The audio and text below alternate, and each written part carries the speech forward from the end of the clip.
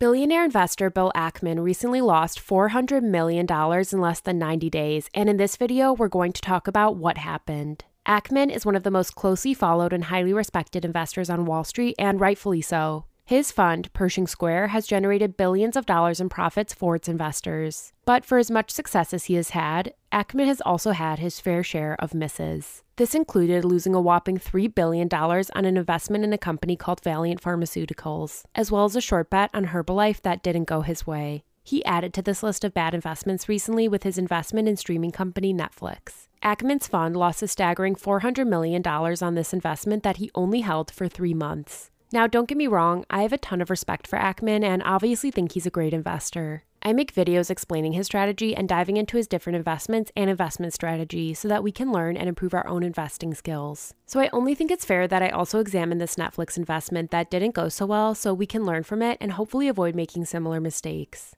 Ultimately, the goal of studying prominent investors' mistakes is to help us avoid losing money in our own investments. To paraphrase investing legend Charlie Munger, one of the best ways to learn is from mistakes. And it's even better when you can learn from the mistakes of others. Learning from others' mistakes is cost-free. If you can learn from other investors' mistakes, you don't have to learn the same lessons with your own money. That's what we are going to do in this video. We are going to examine why Ackman invested in Netflix, what went wrong, and what you can learn from this investing mistake to apply to your own investing. Now let's get into it. But first, make sure to give this video a like because my goal is to help make you more knowledgeable and a better investor. You guys are great. Now let's jump into the video. One of the great things about studying Ackman's investment is that he clearly laid out why he bought Netflix, and then after he ended up selling, he put out another letter explaining how he came to that decision to sell. Despite its relatively recent struggles, Netflix has been one of the best performing stocks of all time. You could have bought the stock on a split-adjusted basis of 47 cents in October 2002, shortly after its IPO.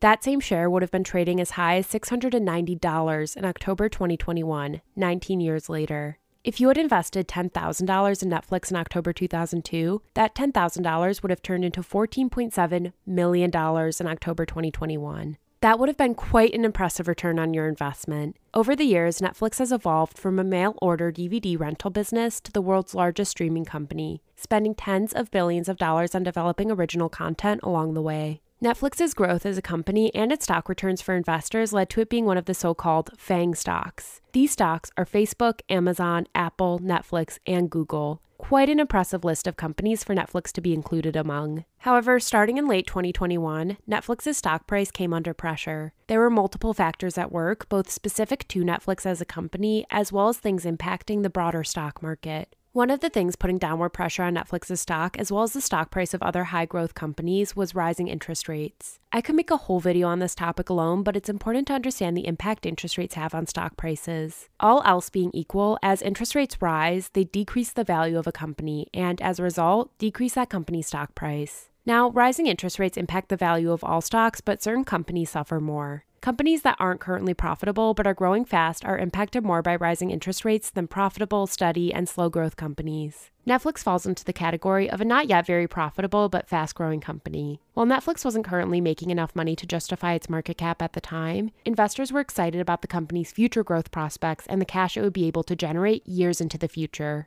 However, as investors started to worry about rising interest rates, the share price of Netflix and all other high-growth tech companies began to fall. In addition to this, Netflix also had its own challenges. For years, Netflix dominated the streaming industry. If you wanted to watch popular TV shows and movies whenever you wanted, Netflix was really the only choice. That has changed in recent years, as it seems like nearly every company has introduced some type of streaming service. This rise in competition has been called the streaming wars. There are services like Disney+, Hulu, HBO Max, Apple TV, even cable news organizations got into the mix with their own streaming services. All of these different newly formed streaming companies are spending billions of dollars developing original content. Additionally, many of these streaming companies are part of large, highly profitable companies already. This means that they are willing to have low prices to encourage customers to sign up, even if that means losing money for multiple years as their streaming platform gains scale. All of this made for a much more competitive industry for Netflix to operate in. Investors became concerned that Netflix wouldn't be able to grow subscribers fast enough due to this competition.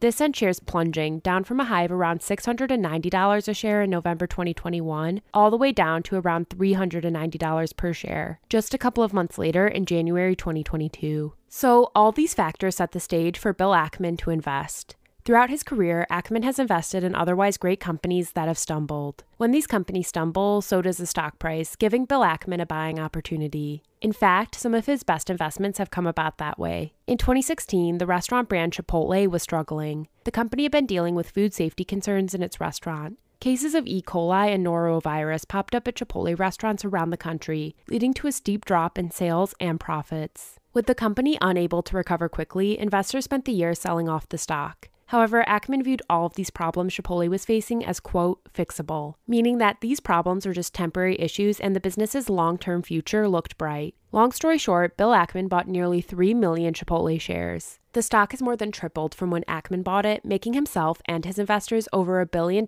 in the process. In fact, Ackman still holds 1.1 million shares of Chipotle currently, making up around 20% of his current stock portfolio. Ackman viewed Netflix as another Chipotle type of investment, a company that had a temporary speed bump but was otherwise a great business. Before we get into more detail on why Ackman invested in Netflix to begin with, I want to tell you about the sponsor of today's video, Masterworks. It's a widely known secret that billionaires like Bill Ackman love to invest in art. In fact, 2/3 of billionaire collectors allocate between 10 to 30% of their overall portfolio to art, as they understand the unique risk-return value that art appreciated over time can bring. Until recently, you also had to be a billionaire to get access to this exclusive asset class. That is no longer the case due to Masterworks, a company that is democratizing access to this asset class. The contemporary art market has emerged as one of the most stable markets, offering returns of 14% over the past 25 years. And Masterworks is giving everyday people like you and me the opportunity to join the ranks of billionaire art collectors and get in on this once untouchable asset class that is the art investment world. And getting started with Masterworks is super easy.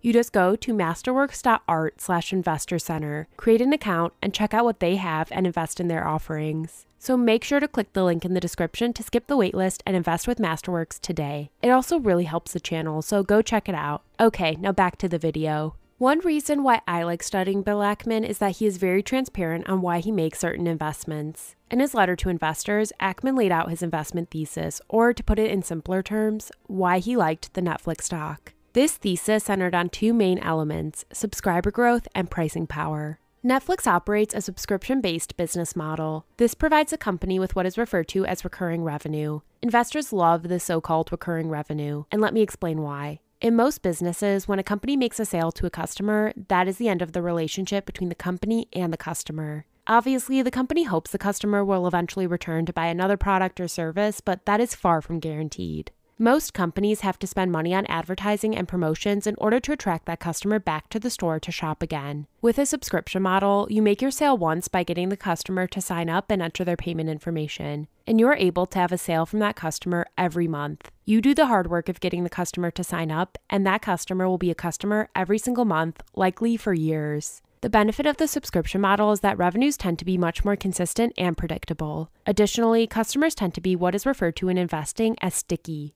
meaning once they sign up, even if they don't regularly use the service, they still don't often cancel their subscription. You don't have to be a Harvard graduate like Bill Ackman to see why a subscription business model can be so powerful. In a subscription model, obviously one of the most important metrics is subscriber growth. Ackman's thought process was that Netflix would be able to continue to grow its subscribers despite the streaming wars that we discussed earlier. However, this turned out to not be the case. On April 19th, Netflix released their results for the first quarter of the year, and they were not good at all. For the first 3 months of 2022, Netflix lost 200,000 subscribers, the first time the company actually lost subscribers in 10 years. Even worse, the company said that over the course of the next 3 months, Netflix will likely lose another 2 million subscribers. As I'm sure you can imagine, this was not good news to investors. Investors sold the stock in droves, driving the price of the stock even further down. One of those investors who sold was Bill Ackman, and he dumped his entire stake in Netflix after this announcement, resulting in a loss of $400 million.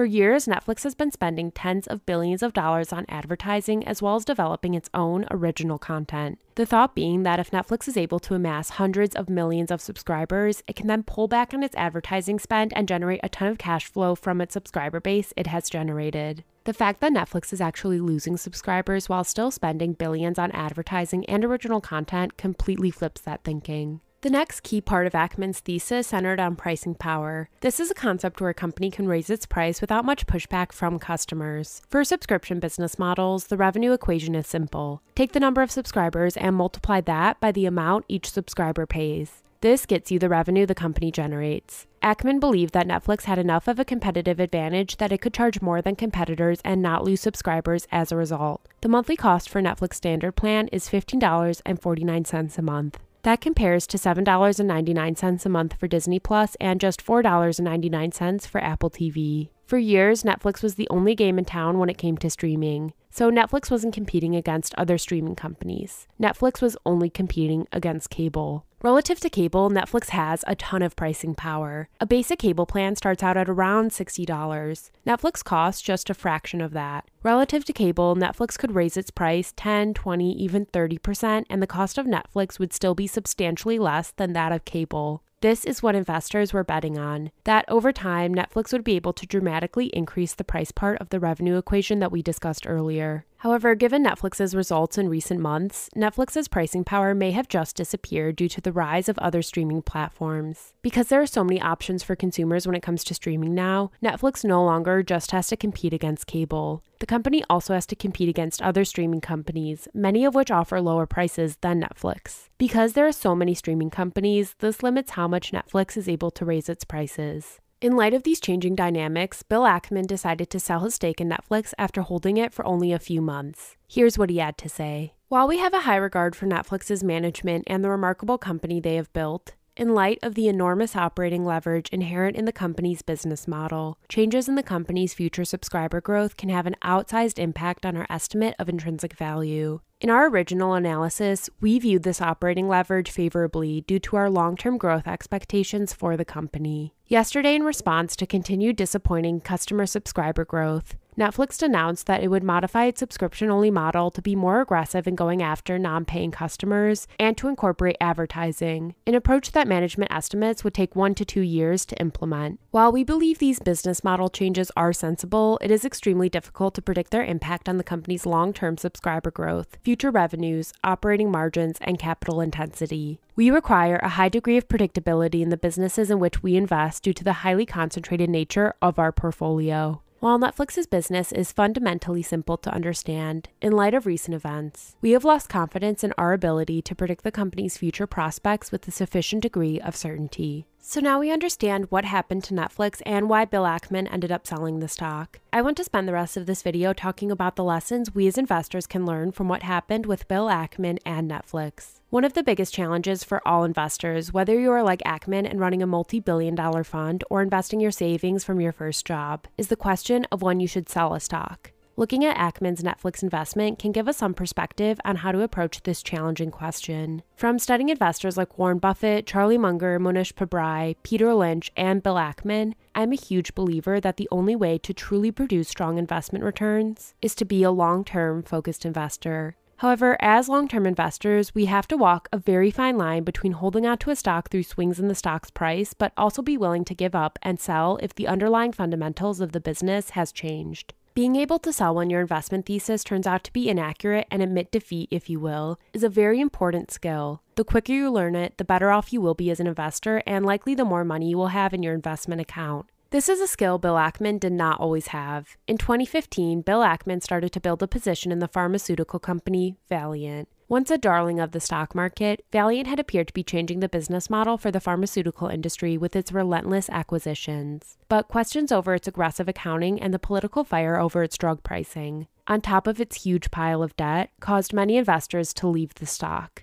However, Bill Ackman hung on to his shares. In hindsight, it was clear that Valeant's underlying fundamentals as a business were permanently impaired. Despite this, Ackman held on, hoping for a turnaround. Had Ackman been willing to walk away once it was clear that the fundamentals of the business had changed, he would have avoided some disastrous losses. Ackman lost $4 billion on his investment in Valeant. This investment fueled losses in Ackman's main fund of 16.7% in 2015 and 10.2% in 2016. Assets under management at Ackman's Pershing Square hedge fund firm dropped from more than $20 billion in the summer of 2015 to $11 billion, and Ackman fell off the Forbes 400 list of richest Americans. It was clear that Bill Ackman learned his lesson, and he was willing to walk away from Netflix when the underlying fundamentals of the business changed. Now, like I said at the beginning of the video, this is not meant to be a criticism of Ackman at all. Instead, remember what Charlie Munger said. It's important to learn from your own mistakes, but it's even better if you can learn from the mistakes of others. I hope you enjoyed the video. Make sure to give this video a like and subscribe to the Investor Center, because my goal is to make you a better investor by studying the world's greatest investors. Talk to you next time.